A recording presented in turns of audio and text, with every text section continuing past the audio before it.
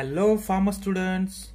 आज का जो हमारा टॉपिक है, हम इस टॉपिक के अंदर हम ये डिस्कशन करने की कोशिश करेंगे कि जो हमारा फॉरेंसिक फार्मेसी है, जिसे हम फार्मास्यूटिकल ज्यूरिस्प्रूडेंस भी कहते हैं, इस सब्जेक्ट को हम किस तरह से पढ़ाई करें। इस सब्जेक्ट के अंदर बहुत से स्टूडेंट को बहुत से पॉइंट पे बहुत सी दिक्कतों का सामना करना पड़ता है। तो दोस्तों, आज की इस वीडियो में हम यही जानने की कोशिश करेंगे।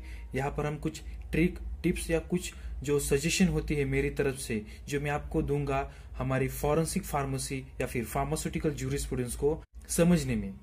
तो दोस्तों, चलते हैं इस वीडियो के अंदर, देखते हैं इस वीडियो के अंदर क्या है वो टिप्स, क्या है वो सजेशन जो आपको हेल्प कर सकते हैं फॉरेंसिक फार्मेसी या फार्मास्यूटिकल ज्यूरिस्प्रूडेंस पढ़ने में। सब्जेक्ट होता है ये टफ क्यों होता है? ये जो सब्जेक्ट है ये बाकी के सब्जेक्ट से, जो हमारा फार्मेसी की जो सब्जेक्ट है, जैसे कि फार्मास्यूटिकल्स है, फार्मास्यूटिकल केमिस्ट्री है, फार्माकोग्नोसी है, इन सबसे ये सब्जेक्ट जो अलग क्यों है, इस सब्जेक्ट को क्या अलग बनाता है, इसको क्या टफ बनाता है, ये हम सबसे पहले जानने की कोशिश करेंगे। तो दोस्तों, जैसे कि आपको पता होगा, ये जो पूरा का पूरा सब्जेक्ट है, ये पूरा का पूरा सब्जेक्ट बेस होता है लॉज के ऊपर। लॉज जो होते हैं, हमारे जो आईपीसी की धारा होती है, इंडियन पैनल कोड के जो धाराएं होती है, जो सेक्शंस होते हैं, ये सभी के सभी सेक्शन जो फार्मेसी के फील्ड के रिलेटेड होते हैं, इन सभी के सभी लॉ और सेक्शन को यहाँ पर डिस्कस किया गया है। तो दोस्तों, ऐसा है, इसी चीज की वजह से ये जो सब्जेक्ट होता है ये बहुत ही डिफिकल्ट होता है समझने के लिए।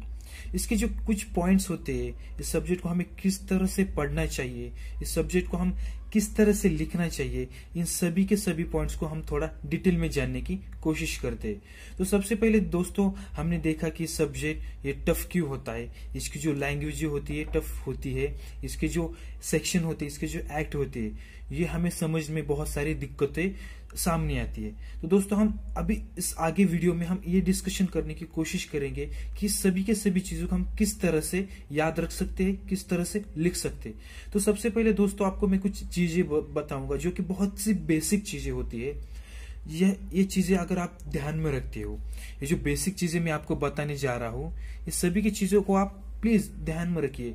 क्योंकि आप क्या करोगे, इस चीजों को अगर आप ध्यान में नहीं रखोगे तो आपको फिर से इसी चीजों का जो सामना करना पड़ेगा। तो सबसे पहले दोस्तों, क्या होता है, इसकी जो लैंग्वेज जो होती है, हमारी जो इंग्लिश जो हम यूज करते हैं, जो हमारी फार्मेसी के अंदर जो हमारे जो सब्जेक्ट होते हैं, जो उसकी जो इंग्लिश होती है, इस सब्जेक्ट की इंग्लिश से बहुत ही डिफरेंट होती है।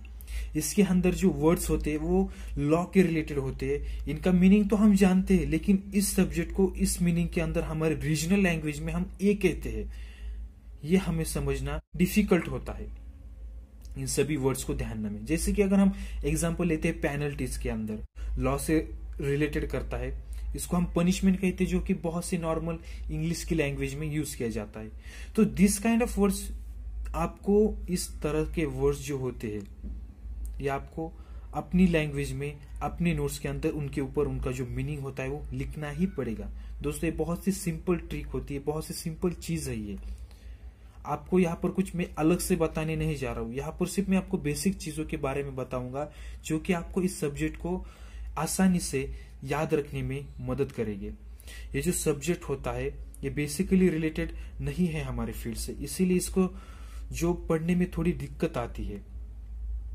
जैसे कि मैंने बताया, एक जो फर्स्ट चीज होती है, आपको जो वर्ड्स होते हैं, इन वर्ड्स को अपनी लैंग्वेज में, आपकी जो कोई भी लैंग्वेज हो उसके अंदर आपको इसका जो मीनिंग होते हैं, इन सभी के सभी मीनिंग्स को अपनी लैंग्वेज के अंदर आपको लिखना ही पड़ेगा। ये तो सिर्फ बेसिक चीज होती है। दूसरी चीज होती है, जब आप इस सभी के सभी चीजों को पढ़ने जाओगे, ये जो पूरे के पूरे एक्ट्स होते हैं, इन एक्ट्स को आप कुछ चीजों के अंदर डिवाइड करना पड़ेगा। सबसे पहले क्या करना पड़ेगा दोस्तों, ये आपको पूरे के पूरे एक्ट को, जितने एक्ट आपके सिलेबस के अंदर है उतने के पूरे पूरे एक्ट को आप पढ़ लीजिए। जितने एक्ट हैं उससे भी एक्ट को आप पढ़ लीजिए, कौन सा एक्ट किस तारीख को हुआ था। जैसे कि ड्रग एंड कॉस्मेटिक एक्ट होता है वो 1940 के अंदर होता है, और जो फार्मेसी एक्ट होता है 1948 के अंदर होता है। इन सभी के सभी एक्ट को सबसे पहले आप क्या कीजिए, रीड कीजिए सबसे पहले। फिर हम चलते हैं दूसरे पड़ाव के पार, जो होता है एक्ट को पढ़ने के टाइम पे, जो हम अगर हम एग्जांपल लेते हैं फार्मेसी एक्ट का, फार्मेसी एक्ट को आप जब पढ़ने जाओगे तो सबसे पहले आपको इसका जो ऑब्जेक्टिव होते हैं, ये जो चीजें बता रहा हूं, ये सभी के सभी एक्ट को ये जो लागू पड़ती है, ये सभी की सभी एक्ट को अप्लाई कर सकते हो आप। सबसे पहले आपको क्या करना पड़ेगा, जो ऑब्जेक्टिव होते हैं सभी के सभी एक्ट को, इन सभी के सभी ऑब्जेक्टिव को पढ़ना पड़ेगा। In the sense pharmacy act की अगर बात करोगे आप, तो आपको सबसे पहले इसका जो ऑब्जेक्टिव होता है इसको पढ़ना पड़ेगा। ध्यान में रखिए स्टूडेंट, इन सभी के सभी चीजों को आपको रटना नहीं है। जो चीज होती है, जो वर्ड्स होते हैं, उनकी मीनिंग याद रखिए। फिर उसके बाद इसका जो पर्पज होता है उस एक्ट का, उस पर्पज को ध्यान में रखिए, इस एक्ट को क्यों बनाया गया है, जो कि आपके ऑब्जेक्टिव में क्लियर हो जाएगा। फिर इसके बाद हम सीधा चलते हैं पेनल्टीज के। पेनल्टीज जो होती है इस पर्टिकुलर एक्ट को, इस पेनल्टीज के जो पेनल्टीज होती है उनको समझने की कोशिश कीजिए कि इन पेनल्टीज को क्यों दिया गया है। अगर आप किसी एक्ट को ब्रेक करते हो, किसी एक्ट को आप तोड़ते हो, तो उसके लिए क्या क्या डिफरेंस पेनल्टीज होती है उनको थोड़ा सा मेमोराइज करने की, थोड़ा अंडरस्टैंड करने की कोशिश कीजिए। जो नार्कोटिक एंड साइकोट्रोपिक सब्सटेंस होता है उसके अंदर पेनल्टीज अलग आती है, फार्मेसी एक्ट के अंदर पेनल्टीज अलग आती है। फार्मास्यूटिकल पॉलिसी जो होती है, drug policy, drug control order जो होता है, उसके अंदर पेनल्टीज कुछ और आ सकती है। इन सभी के सभी पेनल्टीज को आपको उस एक्ट को हम कितना इंपॉर्टेंट दे सकते हैं, उसके बेसिस पर हम जो उसकी जो पेनल्टीज है उन पेनल्टीज को डिस्कस कर सकते हैं।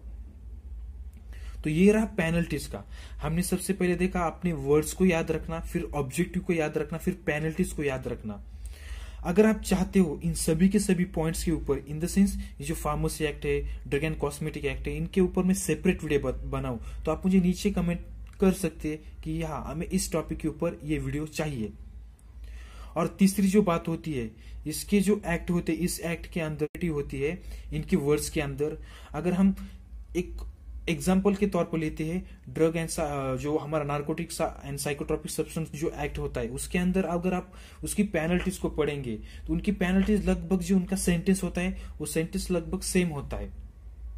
बस जो कुछ डिफरेंस होता है उसकी जो, अगर एग्जाम्पल के तौर पे मैं बताऊं, अगर आप विदाउट लाइसेंस उस ड्रग एंड नार्कोटिक जो सब्सटेंस होते हैं उसको आप कल्टीवेट करने की कोशिश करोगे तो उसके लिए आपको पेनल्टीज होती है। उसी तरह से अगर आप विदाउट परमिशन उसको बेचते हैं तो उससे जो मैं आपको बता रहा हूं ये सिंपल सेंटेंस होते हैं, इसके अंदर इन सभी के सभी वर्ड्स को आपको याद रखना पड़ेगा।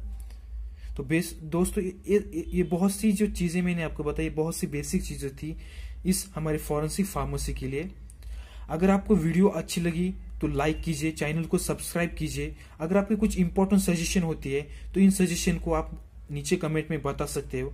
और आज मैं आपके लिए एक क्वेश्चन लेकर आई हूँ, जो अगर आप इस क्वेश्चन का आंसर देते हो तो आपको कुछ रिक्वायरमेंट होती है आपकी जीपैट के लिए, आपकी जो यूनिवर्सिटी होती है उनकी जो पीडीएफ्स होती है आपके बेस पर्टिकुलर सब्जेक्ट के लिए। मेरे पास फॉरेंसिक फार्मेसी की भी बहुत सी सारी पीडीएफ्स है। अगर आप चाहते हो, अगर आप इस जो मैं आपको क्वेश्चन बता रहा हूं उस क्वेश्चन को अगर आप सही से आंसर करते हो तो मैं वो पीडीएफ आपको आपके ईमेल, आपके व्हाट्सएप नंबर पे भेज दूंगा। आपको सिर्फ मेरे इंस्टाग्राम पे पेज पर जाके आपको मुझे डीएम करना है, वहां पर मैं आपको ये सभी की सभी चीजें, आपकी जो रिक्वायरमेंट है मैं वहां पर भेज दूंगा। तो दोस्तों ये जो बेसिक क्वेश्चन होते हैं उसमें से बेसिक क्वेश्चन में से ये होता है डीटीएबी, इसका फुल फॉर्म क्या है और ये कहाँ लोकेट करता है। इस सिटी का नाम मुझे आप नीचे कमेंट में आइए, वहां पर बताइए। फिर वहां पर जाकर आप वहां से आप इंस्टाग्राम पे पेज के ऊपर जाइए, वहां से मुझे डीएम कीजिए। मैं आपको आपकी रिक्वायरमेंट, आपका मटेरियल,